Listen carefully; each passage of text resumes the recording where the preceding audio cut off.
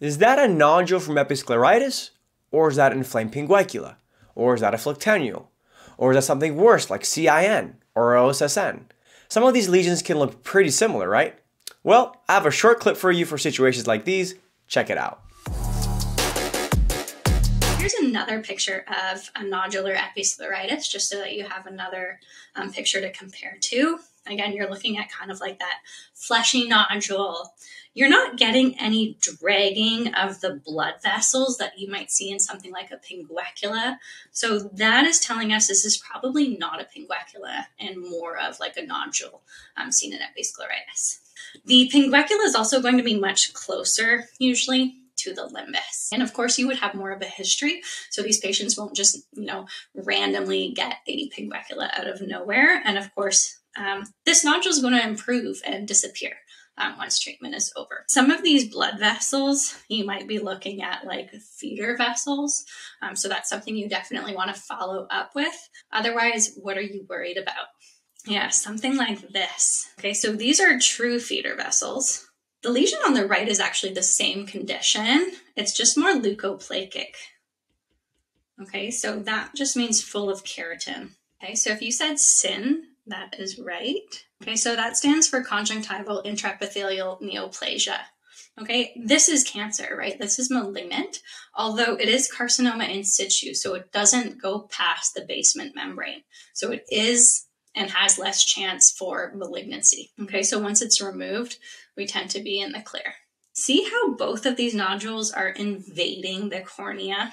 Okay, that is not normal in a benign lesion. So if you have a growth from the conj into the cornea, that's not a good sign. How about something like this?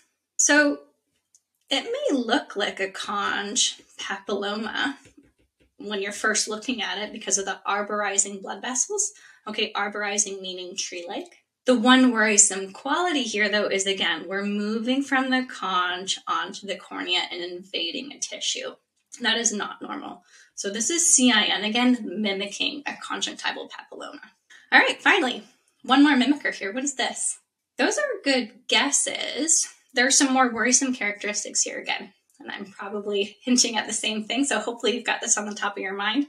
Look, we're moving from the conj onto the cornea again. If this was truly a phlyctenule, this is what a phlyctenule looks more like. Okay, so again, we're not invading. We're usually on the conj, or you can have a corneal phlyctenule. Okay, one or the other. What other signs would you see with a phlyctenule though?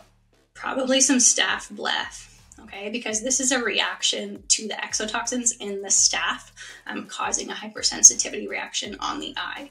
Okay, so this will improve over time.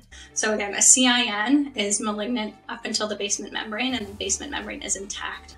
OSSN is what happens once that malignancy breaks through the basement membrane. Okay, so now we're worried about regional infiltration into those lymph nodes, much more worried about its metastatic capability, okay?